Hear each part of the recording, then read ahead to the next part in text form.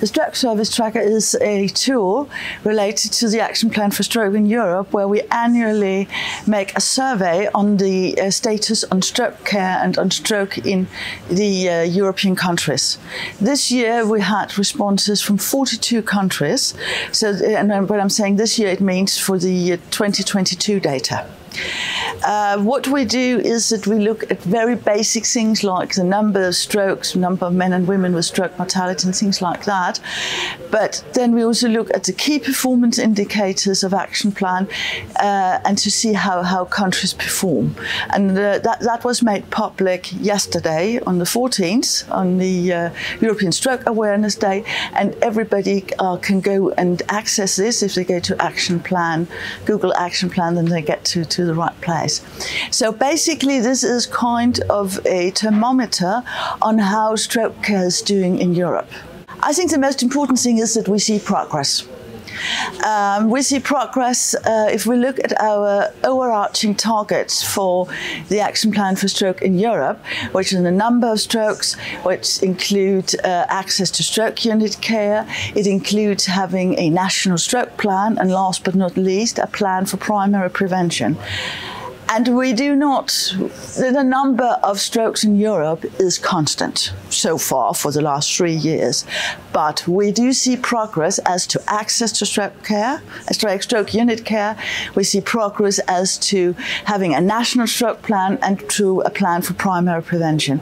And the last two are the really, really important things, because those are the instruments for planning and improving stroke care. So I'm really very optimistic, even though there are certainly also aspects for which optimism is not really required.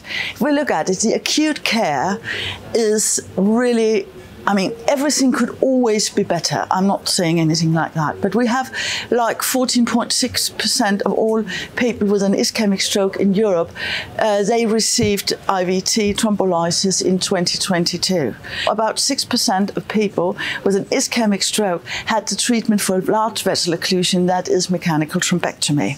So these are very, very nice figures. But there's a massive inequity between countries. And I'm also aware that within a number of countries there's very good access to acute treatment in urban areas, whereas in remote or urban or rural areas the access is insufficient. There's also significant inequity between countries. Some countries have the option or the possibility of giving like 30% of their population with ischemic stroke thrombolysis, whereas in other countries it's less than 1%. So we need to increase the level in the countries that are lacking behind. And if we look at rehabilitation, if we look at life after stroke programs, it's really a sad story, because very, very few countries actually provide, or at least are able to document that they provide, just basic rehabilitation options and follow up. And it is really necessary to follow up after stroke, because you have a lot of risk factors you need to control. You can have expected complications like pain or spasticity and things like that, and you need to see people to diagnose it and to treat it.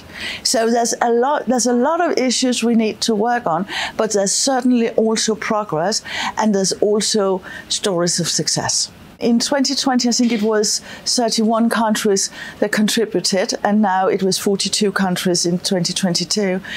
And we hope, and you know that there are 52 countries in WHO Europe region, and we do hope to have all of them included.